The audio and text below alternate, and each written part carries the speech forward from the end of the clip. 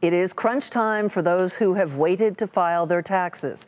Just 1 week to make a few last-minute moves that could trim your tax bill and save you some money. So we called in, as usual, our senior personal finance correspondent, Sharon Epperson, with some tips. So, Sharon, what can people do at this last minute to just maybe save that little bit more? Well, let's talk about how you can boost your saving and trim your taxes at the same time. And one way to do that is with an IRA, with an individual retirement account, a deductible one. If you have no company workplace plan for retirement, you can put in the full amount into an IRA as of April 15th. You have to do it by that deadline, $5,500 or $6,500 if you're 50 or older. Now, if you do have a 401k or a plan at work, then you're going to have some income limits there in terms of how much you can deduct, but it is a place to start. The next place is to look at a health savings account. If you have a high deductible health insurance plan, you're eligible to put money into a health savings account as much as $3,450 if you're an individual, $6,900 for a family, and you can add another $1,000 if you're 55 or older. So those are two places you can save money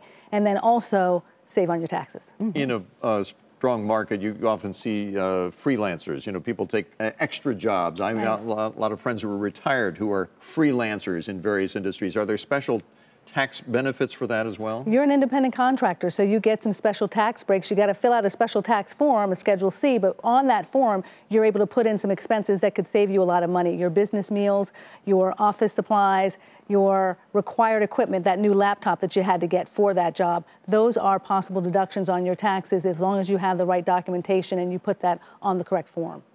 Now to parents.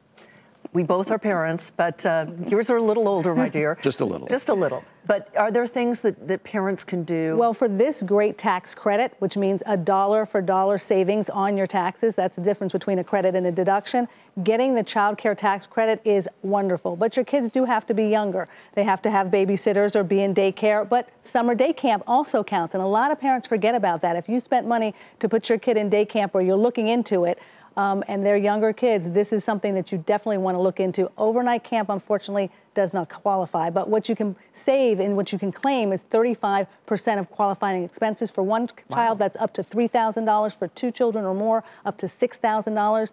That can be significant, particularly as camp costs, as we know, have been climbing. They sure have. Exactly. Sharon, thanks so much. Sure. Thank you, Sharon. Sharon Epperson. My pleasure.